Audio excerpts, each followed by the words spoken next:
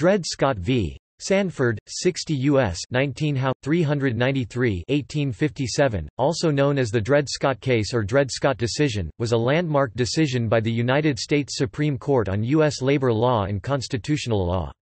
It held that, "A Negro, whose ancestors were imported into the U.S., and sold as slaves, whether enslaved or free, could not be an American citizen, and therefore had no standing to sue in federal court, and that the federal government had no power to regulate slavery in the federal territories acquired after the creation of the United States." Dred Scott, an enslaved man of the Negro African race, who had been taken by his owners to free states and territories, attempted to sue for his freedom. In a 7-2 decision written by Chief Justice Roger B. Taney, the court denied Scott's request.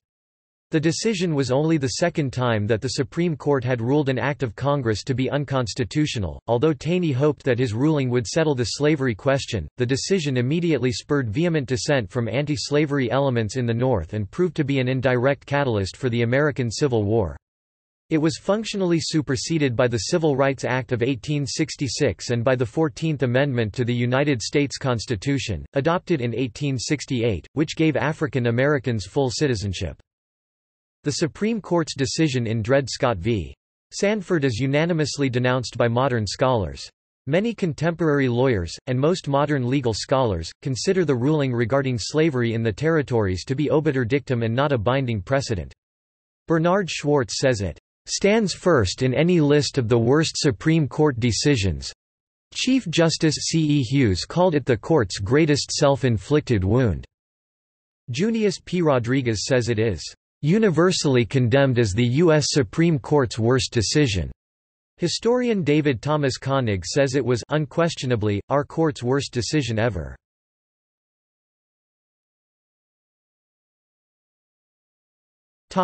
Background. Dred Scott was born a slave in Virginia in 1795. Little is known of his early years. His owner, Peter Blow, moved to Alabama in 1818, taking his 6 slaves along to work a farm near Huntsville. In 1830, Blow gave up farming and settled in St. Louis, Missouri, where he sold Scott to U.S. Army surgeon Dr. John Emerson. After purchasing Scott, Emerson took him to Fort Armstrong in Illinois.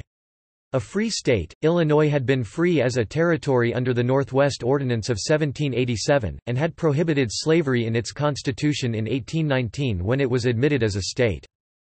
In 1836, Emerson moved with Scott from Illinois to Fort Snelling in the Wisconsin Territory in what has become the state of Minnesota. Slavery in the Wisconsin Territory, some of which, including Fort Snelling, was part of the Louisiana Purchase, was prohibited by the United States Congress under the Missouri Compromise. During his stay at Fort Snelling, Scott married Harriet Robinson in a civil ceremony by Harriet's owner, Major Lawrence Taliaferro, a justice of the peace who was also an Indian agent. The ceremony would have been unnecessary had Dred Scott been a slave, as slave marriages had no recognition in the law. In 1837, the Army ordered Emerson to Jefferson Barracks Military Post, south of St. Louis, Missouri. Emerson left Scott and his wife at Fort Snelling, where he leased their services out for profit. By hiring Scott out in a free state, Emerson was effectively bringing the institution of slavery into a free state, which was a direct violation of the Missouri Compromise, the Northwest Ordinance, and the Wisconsin Enabling Act. Before the end of the year, the Army reassigned Emerson to Fort Jessup in Louisiana, where Emerson married Eliza Irene Sanford in February, 1838. Emerson sent for Scott and Harriet, who proceeded to Louisiana to serve their master and his wife. While en route to Louisiana, Scott's daughter Eliza was born on a steamboat underway on the Mississippi River between Illinois and what would become Iowa. Because Eliza was born in free territory, she was technically born as a free person under both federal and state laws. Upon entering Louisiana, the Scotts could have sued for their freedom, but did not. Finkelman suggests that in all likelihood, the Scotts would have been granted their freedom by a Louisiana court, as it had respected laws of free states that slaveholders forfeited their right to slaves if they brought them in for extended periods. This had been the holding in Louisiana state courts for more than 20 years. Toward the end of 1838, the Army reassigned Emerson to Fort Snelling. By 1840, Emerson's wife Irene returned to St. Louis with their slaves, while Dr. Emerson served in the Seminole War. While in St. Louis, she hired them out. In 1842, Emerson left the Army.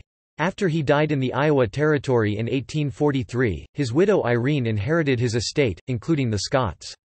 For 3 years after John Emerson's death, she continued to lease out the Scotts as hired slaves. In 1846, Scott attempted to purchase his and his family's freedom, but Irene Emerson refused, prompting Scott to resort to legal recourse.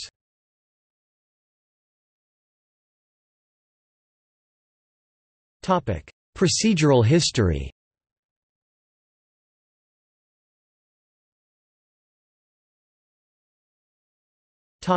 First attempt.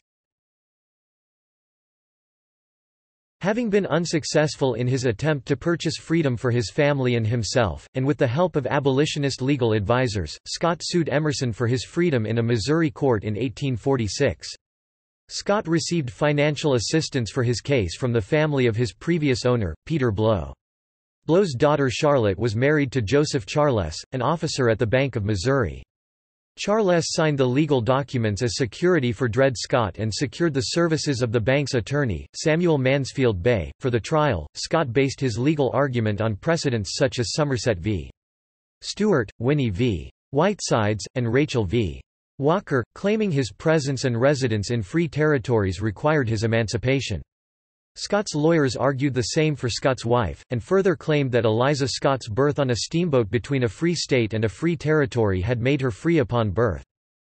It was expected that the Scotts would win their freedom with relative ease, since Missouri courts had previously heard more than 10 other cases in which they had freed slaves who had been taken into free territory. Furthermore, the case had been assigned to Judge Alexander Hamilton, who was known to be sympathetic to slave freedom suits. Scott was represented by 3 lawyers during the course of the case because it was over a year from the time of the original petition filing to the trial. His first lawyer was Francis B. Murdoch, who was replaced by Charles D. Drake. When Drake left St. Louis in 1847, Samuel M. Bay took over as Scott's lawyer. In June 1847, Scott lost his case due to a technicality. Scott had not proven that he was actually enslaved by Irene Emerson. At the trial, grocer Samuel Russell had testified that he was leasing Scott from Irene Emerson, but on cross-examination he admitted that the leasing arrangements had actually been made by his wife Adeline. Thus, Russell's testimony was ruled hearsay and the jury returned a verdict for Emerson.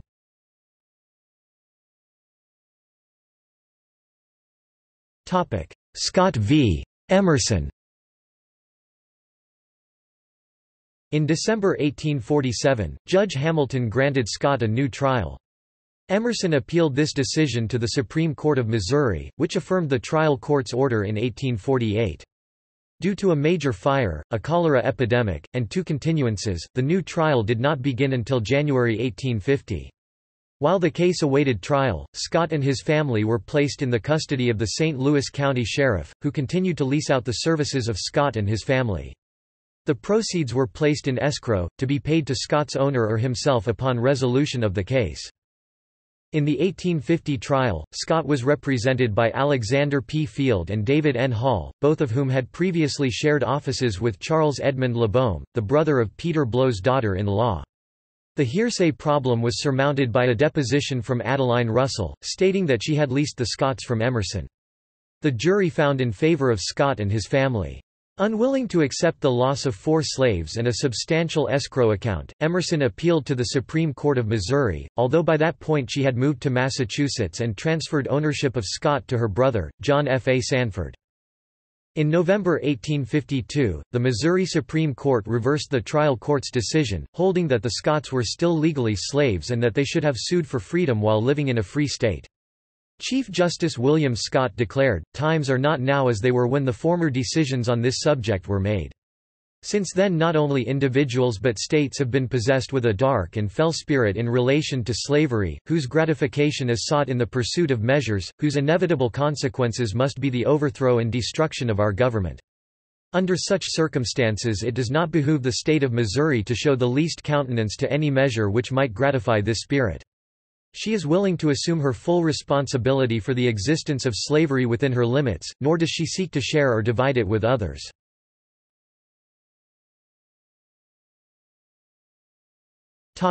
Scott v. Sanford.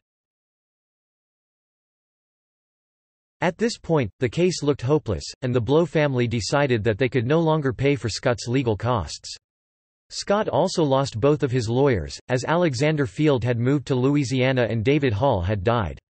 The case was now undertaken pro bono by Roswell Field, whose office employed Dred Scott as a janitor. Field also discussed the case with LeBaume, who had taken over the lease on the Scotts in 1851.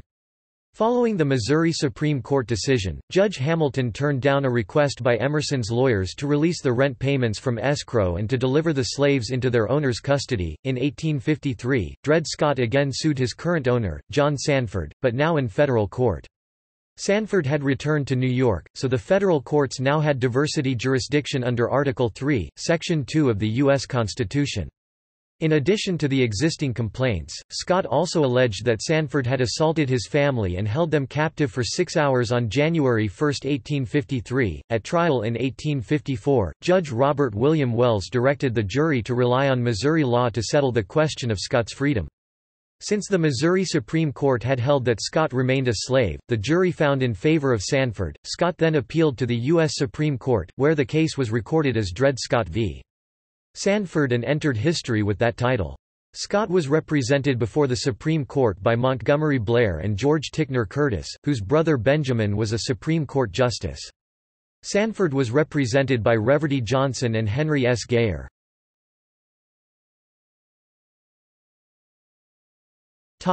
Influence of President Buchanan. Historians discovered that after the Supreme Court had heard arguments in the case but before it had issued a ruling, President-elect James Buchanan wrote to his friend, U.S. Supreme Court Associate Justice John Catron, asking whether the case would be decided by the U.S. Supreme Court before his inauguration in March 1857. Buchanan hoped the decision would quell unrest in the country over the slavery issue by issuing a ruling that put the future of slavery beyond the realm of political debate. Buchanan later successfully pressured Associate Justice Robert Cooper Greer, a Northerner, to join the Southern majority in Dred Scott to prevent the appearance that the decision was made along sectional lines. Both by present-day standards and under the more lenient standards of the time, Buchanan's applying such political pressure to a member of a sitting court would be regarded as highly improper. Republicans fueled speculation as to Buchanan's influence by publicizing that Chief Justice Roger B. Taney had secretly informed Buchanan of the decision before Buchanan declared, in his inaugural address, that the slavery question would be speedily and finally settled by the Supreme Court.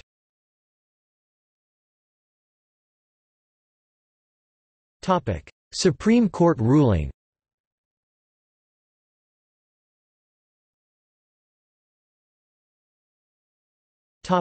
Opinion of the court. In a 7-2 decision penned by Chief Justice Roger Taney, the Supreme Court held that it lacked subject matter jurisdiction by Article 3's provision for diversity of citizenship because Scott was not a citizen in the relevant sense of the term and states could not naturalize as Article 3 citizens the descendants of African slaves. Taney's majority opinion continued, in obiter dictum, to deem the Missouri Compromise of 1820 unconstitutional and foreclose Congress from freeing slaves within federal territories. The principle holding that Scott was not an Article 3 citizen was abrogated in 1868 by the Birthright Citizenship Clause of the 14th Amendment to the United States Constitution. By opining on the fate of the Missouri Compromise, the decision, in effect, became the second in U.S. history to strike down an act of Congress as unconstitutional. The prohibition on territories from freeing slaves was the first time the Supreme Court invoked the legal doctrine of substantive due process. Taney relied on historical analysis to support the court's decision that Scott was not an Article 3 citizen, and summarized the historical attitudes thusly: black Africans imported as slaves had for more than a century before been regarded as beings of an inferior order, and altogether unfit to associate with the white race, either in social or political relations, and so far inferior, that they had no rights which the white man was bound to respect, and that the Negro might justly and lawfully be reduced to slavery for his benefit. He was bought and sold, and treated as an ordinary article of merchandise and traffic, whenever a profit could be made by it.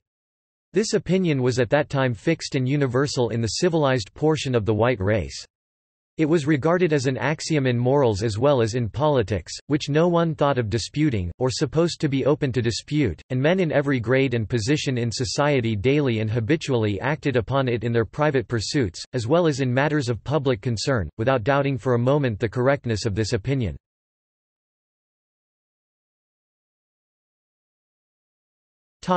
Concurrence by Justice Nelson.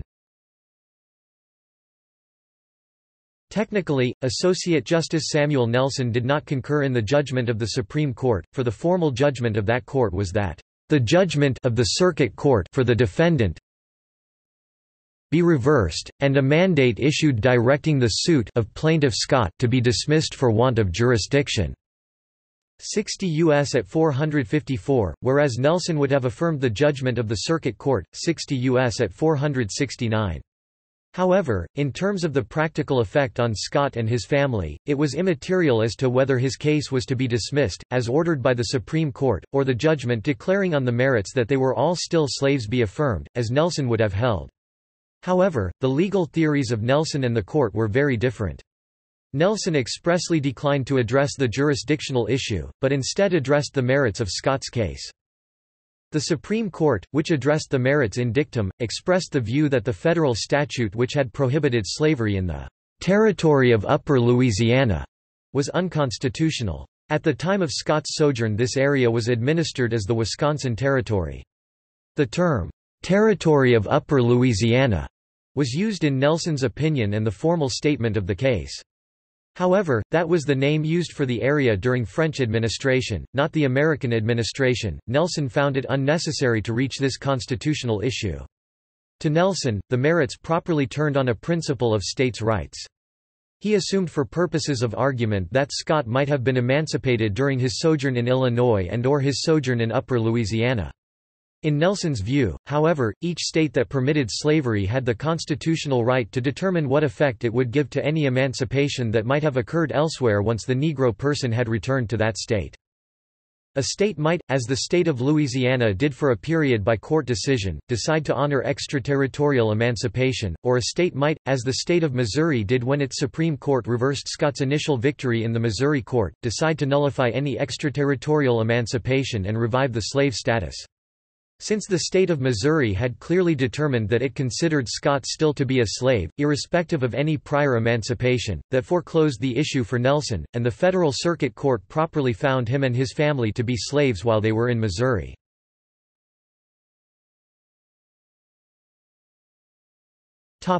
Dissents by Justice Curtis and Justice McLean. Justice John McLean dissented, writing that there was no basis for the claim that blacks could not be citizens. At the time of the ratification of the Constitution, black men could vote in 5 of the 13 states. This made them citizens not only of their states but of the United States. Therefore, Justice McLean concluded that the argument that Scott was not a citizen was more a matter of taste than of law. In his dissent, Justice McLean cited as precedent Marie-Louise v. Merritt, an 1835 case in which Louisiana Supreme Court Chief Justice George Matthews Jr. ruled that, "Being free for one moment in France, it was not in the power of her former owner to reduce her again to slavery."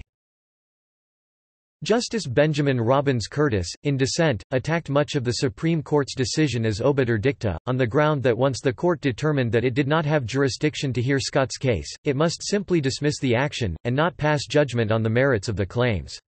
The dissents by Curtis and McLean also attacked the court's overturning of the Missouri Compromise on its merits, noting both that it was not necessary to decide the question, and also that none of the authors of the Constitution had ever objected on constitutional grounds to the United States Congress's adoption of the anti-slavery provisions of the Northwest Ordinance passed by the Continental Congress, or the subsequent acts that barred slavery north of 36°30 N.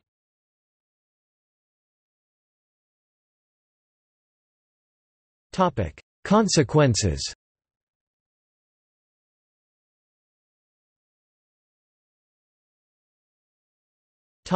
Economic. Perhaps the most immediate business consequence of the decision was to help trigger the Panic of 1857. Economist Charles Calomiris and historian Larry Schweikart discovered that uncertainty about whether the entire West would suddenly become either slave territory or engulfed in combat like Bleeding Kansas immediately gripped the markets.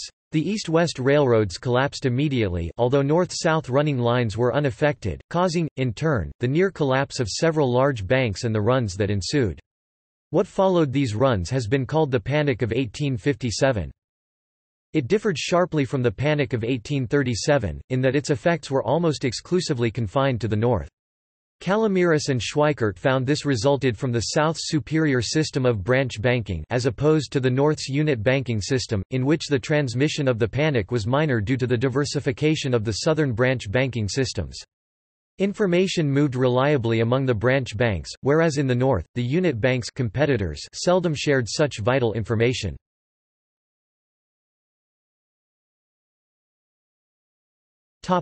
Political. The decision was hailed in Southern slaveholding society as a proper interpretation of the United States Constitution. According to Jefferson Davis, then a United States Senator from Mississippi, and later President of the Confederate States of America, the Dred Scott case was merely a question of whether Cuffy should be kept in his normal condition or not. At that time, Cuffy was a common slave name and they're often used to refer to a black person, as slavery was a racial caste. Prior to Dred Scott, Democratic Party politicians had sought repeal of the Missouri Compromise. They were finally successful in 1854 with the passage of the Kansas-Nebraska Act. This act permitted each newly admitted state south of the 40th parallel to vote as to whether to be a slave state or free state. With Dred Scott, the Supreme Court under Taney permitted the unhindered expansion of slavery into all the territories. The Dred Scott decision, then, represented a culmination of what many at that time considered a push to expand slavery. Southerners at the time, who had grown uncomfortable with the Kansas-Nebraska Act, argued that they had a right, under the federal constitution, to bring slaves into the territories, regardless of any decision by a territorial legislature on the subject. The Dred Scott decision seemed to endorse that view.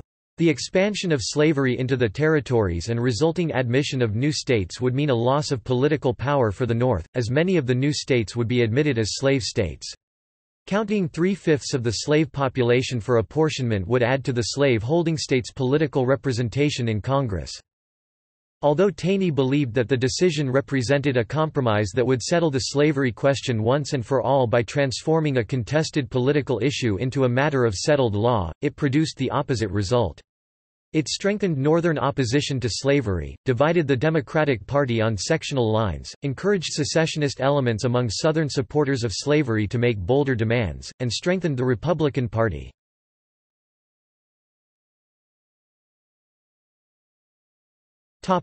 Reaction. Opponents of slavery fiercely attacked the Dred Scott decision. The Evening Journal of Albany, New York, combined two themes and denounced the decision as both an offense to the principles of liberty on which the nation was founded, and a victory for slave states over the free states. The 347,525 slaveholders in the Republic, accomplished day before yesterday a great success, as shallow men estimate success. They converted the Supreme Court of Law and Equity of the United States of America into a propagandist of human slavery. Fatal day for a judiciary made reputable throughout the world, and reliable to all in this nation, by the learning and the virtues of Jay, Rutledge, Ellsworth, Marshall and Story. The conspiracy is nearly completed. The legislation of the Republic is in the hands of this handful of slaveholders. The United States Senate assures it to them. The executive power of the government is theirs. Buchanan took the oath of fealty to them on the steps of the Capitol last Wednesday. The body which gives the supreme law of the land, has just acceded to their demands, and dared to declare that under the Charter of the Nation, men of African descent are not citizens of the United States and cannot be; that the Ordinance of 1787 was void; that human slavery is not a local thing, but pursues its victims to free soil, clings to them wherever they go, and returns with them; that the American Congress has no power to prevent the enslavement of men in the national territories; that the inhabitants themselves of the territories have no power to exclude human bondage from their midst; and that men of color cannot be suitors for justice in the courts of the United States. That editorial ended on a martial note: "All who love republican institutions and who hate aristocracy, compact yourselves together for the struggle which threatens your liberty and will test your manhood." Many abolitionists and some supporters of slavery believed that Taney was prepared to rule, as soon as the issue was presented in a subsequent case, as for instance, Lemon v. New York, that the states had no power to prohibit slavery within their borders and that state laws providing for the emancipation of slaves brought into their territory or forbidding the institution of slavery were likewise unconstitutional. Abraham Lincoln stressed this danger during his "House Divided" speech at Springfield, Illinois, on June 16, 1858, "Put this and that together, and we have another nice little niche, which we may, ere long, see filled with another Supreme Court decision, declaring that the Constitution of the United States does not permit a state to exclude slavery from its limits. We shall lie down pleasantly dreaming that the people of Missouri are on the verge of making their state free, and we shall awake to the reality instead, that the Supreme Court has made Illinois a slave state." That fear of the next Dred Scott decision shocked many in the North who had been content to accept slavery as long as it was confined within its then present borders. It also put the Northern Democrats, such as Stephen A. Douglas, in a difficult position. The northern wing of the Democratic Party had supported the Kansas-Nebraska Act of 1854 under the banner of popular sovereignty. They argued that even if Congress did not bar the expansion of slavery into those territories, the residents of those territories could prohibit it by territorial legislation. The Dred Scott decision squarely stated that they could not exercise such prohibition, even though, strictly speaking, that issue was not before the Supreme Court. Without challenging the court's decision directly, Douglas attempted to overcome that obstacle by creating his Freeport Doctrine. Douglas insisted that, even if a territory could not bar slavery outright, the institution could not take root without local police regulations to protect it, and a territory could refuse to pass such local support. This doctrine was wholly unacceptable to Southern Democrats, who reached a different conclusion from the same premise. They argued that if hostile territorial governments could obstruct their right to bring their slaves into a territory by refusing to protect that right, then Congress must intervene to pass a federal slave code for all the territories. They often coupled this position with threats to secede if Congress did not comply. At the same time, Democrats characterized Republicans as lawless rebels, provoking disunion by their unwillingness to accept the Supreme Court's decision as the law of the land. Many Northern opponents of slavery offered a legalistic argument for refusing to recognize the Dred Scott decision as binding. As they noted, the Supreme Court's decision began with the proposition that the federal courts did not have jurisdiction to hear Scott's case because he was not a citizen of the state of Missouri. Therefore, so the opponents argued, the remainder of the decision concerning the Missouri Compromise was unnecessary, i.e., beyond the court's power to decide, and therefore a passing remark rather than an authoritative interpretation of the law, i.e., obiter dictum. Douglas attacked this position in the Lincoln-Douglas debates. Mr. Lincoln goes for a warfare upon the Supreme Court of the United States, because of their judicial decision in the Dred Scott case. I yield obedience to the decisions in that court—to the final determination of the highest judicial tribunal known to our Constitution. Democrats had previously refused to accept the court's interpretation of the Constitution as permanently binding. During the Jackson administration, Roger B. Taney, working as Attorney General, wrote, "Whatever may be the force of the decision of the Supreme Court in binding the parties and settling their rights in the particular case before them, I am not prepared to admit that a construction given to the Constitution by the Supreme Court in deciding any one or more cases fixes of itself irrevocably and permanently its construction in that particular and binds the states and the legislative and executive branches of the general government, forever afterwards to conform to it and adopt it in every other case as the true reading of the instrument, although all of them may unite in believing it erroneous." Southern supporters of slavery claimed that the Dred Scott decision was essential to the preservation of the Union. As the Richmond Inquirer stated, thus has a politico-legal question, involving others of deep import, been decided emphatically in favor of the advocates and supporters of the Constitution and the Union, the equality of the states and the rights of the South, in contradistinction to and in repudiation of the diabolical doctrines inculcated by factionists and fanatics, and that too by a tribunal of jurists, as learned, impartial and unprejudiced as perhaps the world has ever seen. A prize, for which the athletes of the nation have often wrestled in the halls of Congress, has been awarded at last, by the proper umpire, to those who have justly won it. The nation has achieved a triumph. Sectionalism has been rebuked, and abolitionism has been staggered and stunned. Another supporting pillar has been added to our institutions. The assailants of the South and enemies of the Union have been driven from their point d'appui. A patriotic principle has been pronounced. A great, national, conservative, Union-saving sentiment has been proclaimed. While some supporters of slavery treated the decision as a vindication of their rights within the Union, others treated it as merely a step to spreading slavery throughout the nation, as the Republicans claimed. Convinced that any restrictions on their right to own slaves and to take them anywhere they chose were unlawful, they boasted that the coming decade would see slave auctions on Boston Common. These Southern radicals were ready to split the Democratic Party and—as events showed—the nation on that principle. Frederick Douglass, a prominent African American abolitionist who thought the decision unconstitutional and the Chief Justice's reasoning contrary to the Founders' vision, prophesied that political conflict could not be avoided. The highest authority has spoken. The voice of the Supreme Court has gone out over the troubled waves of the national conscience. But my hopes were never brighter than now. I have no fear that the national conscience will be put to sleep by such an open, glaring, and scandalous tissue of lies.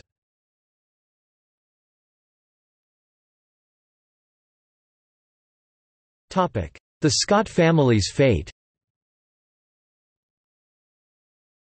Irene Emerson had moved to Massachusetts in 1850 and married Calvin C. Chaffee, a doctor and abolitionist who was elected to Congress on the Know-Nothing and Republican tickets.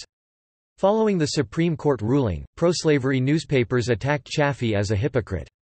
Chaffee protested that Dred Scott belonged to his brother-in-law and that he had nothing to do with Scott's enslavement. Nevertheless, the Chaffees executed a deed transferring the Scott family to Taylor Blow, son of Scott's former owner Peter Blow. Field suggested the transfer to Chaffee as the most convenient way of freeing Scott, as Missouri law required manumitters to appear in person before the court. Taylor Blow filed the manumission papers with Judge Hamilton on May 26, 1857. The emancipation of Dred Scott and his family was national news and was celebrated in northern cities. Scott worked as a porter in a hotel in St. Louis, where he was a minor celebrity. His wife took in laundry. Dred Scott died of tuberculosis only 18 months after attaining freedom, on November 7, 1858. Harriet died on June 17, 1876.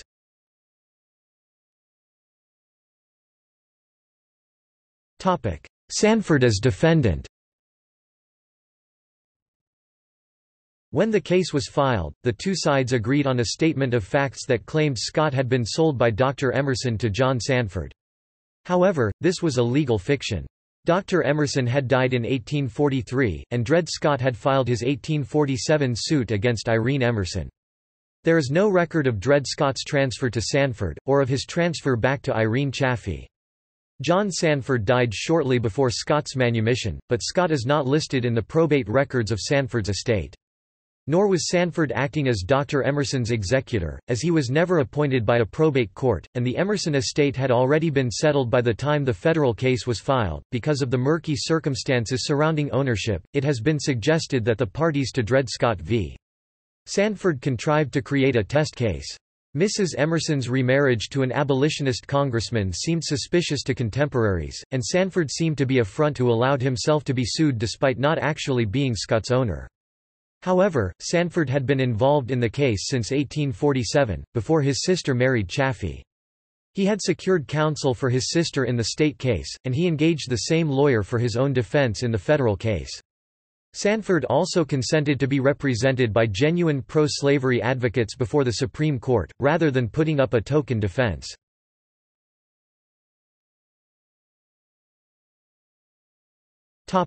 Later references.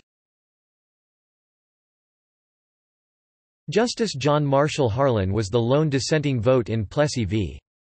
Ferguson 1896, which declared racial segregation constitutional and created the concept of separate but equal. In his dissent, Harlan wrote that the majority's opinion would prove to be quite as pernicious as the decision made by this tribunal in the Dred Scott case.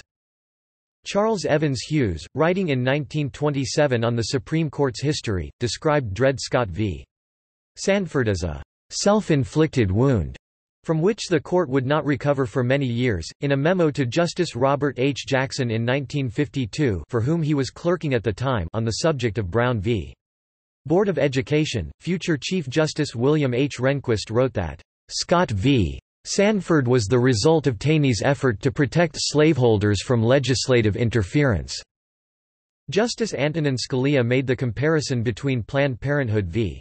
Casey 1992 and Dred Scott in an effort to see Roe v. Wade overturned. Dred Scott rested upon the concept of substantive due process that the court praises and employs today. Indeed, Dred Scott was very possibly the first application of substantive due process in the Supreme Court, the original precedent for Roe v. Wade. Scalia noted that the Dred Scott decision, written and championed by Taney, left the justice's reputation irrevocably tarnished. Taney, while attempting to end the disruptive question of the future of slavery, wrote a decision that aggravated sectional tensions and was considered to contribute to the American Civil War. Chief Justice John Roberts compared Obergefell v. Hodges 2015 to the Dred Scott case, as another example of trying to settle a contentious issue through a ruling that went beyond the scope of the Constitution.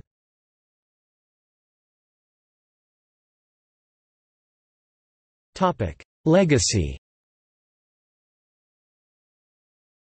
1977, the Scots' great-grandson, John A. Madison, Jr., an attorney, gave the invocation at the ceremony at the Old Courthouse St. Louis in St. Louis, a National Historic Landmark, for the dedication of a National Historic Marker commemorating the Scots case tried there.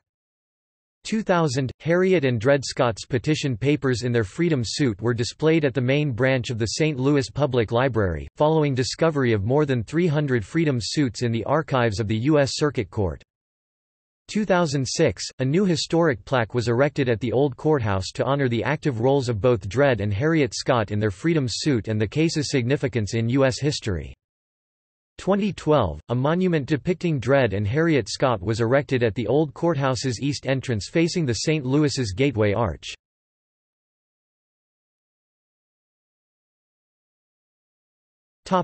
See also: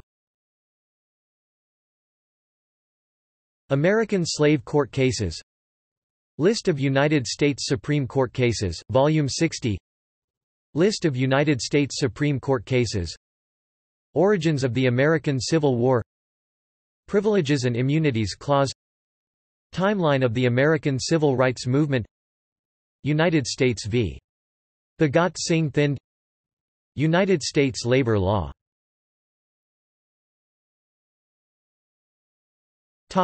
Notes. Further reading: Dennis Jonathan Mann and Kai Pernhagen, The Nature of Union Citizenship Between Autonomy and Dependency on Member State Citizenship, A Comparative Analysis of the Rotman Ruling, or, How to Avoid a European Dred Scott Decision, in, 29-3 Wisconsin International Law Journal WILJ, Fall 2011, pp. 484–533 PDF. Fehrenbacher, Don E., The Dred Scott Case, Its Significance in American Law and Politics, New York, Oxford 1978, winner of Pulitzer Prize for History. Fehrenbacher, Don E. Slavery, Law, and Politics, The Dred Scott Case in Historical Perspective 1981, abridged version of The Dred Scott Case. Koenig, David Thomas, Paul Finkelman, and Christopher Allen Bracey, eds. The Dred Scott Case, Historical and Contemporary Perspectives on Race and Law, Ohio University Press, 2010, 272 pages, essays by scholars on the history of the case and its afterlife in American law and society. Potter, David M. The Impending Crisis, 1848–1861 1976, pp. 267–96. Vandervelde, Lee. Mrs. Dred Scott, A Life on Slavery's Frontier, Oxford University Press, 2009, 480 pp. Swain, Gwyneth, 2004. Dred and Harriet Scott, A Family's Struggle for Freedom. St. Paul, M.N., Borealis Books. ISBN 978-0-87351-482-8. Tushnet, Mark, 2008. I Dissent, Great Opposing Opinions in Landmark Supreme Court Cases. Boston, Beacon Press. pp. 31–44. ISBN 978-0-8070-0036-6. Listen to, American Pendulum 2, http://1.npr. Org. I 555,247,859 to 555,247,861. Topic: External links. Texts on Wikisource. Dred Scott v. Sanford. Dred Scott case. New International Encyclopedia, 1905. Dred Scott case. Collier's New Encyclopedia, 1921. Text of Dred Scott v. Sanford, 60 U.S. 19 How. 393 1857 is available from, Cornell Findlaw Justia Library of Congress OpenJurist Oyez oral argument audio. Primary documents and bibliography about the Dred Scott case, from the Library of Congress. Dred Scott decision. Encyclopædia Britannica 2006. Encyclopædia Britannica Online. 17 December 2006. www.yowebsite.com. Gregory J. Wallance. Dred Scott decision, the lawsuit that started the Civil War. History.net, originally in Civil War Times Magazine, March, April 2006. Jefferson National Expansion Memorial, National Park Service. Infography about the Dred Scott case. The Dred Scott Case Collection, Washington University in St. Louis. Report of the Brown University Steering Committee on Slavery and Justice. Dred Scott case articles from William Lloyd Garrison's abolitionist newspaper The Liberator. Supreme Court landmark case Dred Scott v. Sanford. From CSPAN's Landmark Cases, Historic Supreme Court Decisions. Report of the decision of the Supreme Court of the United States and the opinions of the judges thereof, in the case of Dred Scott v. John F. A. Sanford. December term, 1856 via Google Books.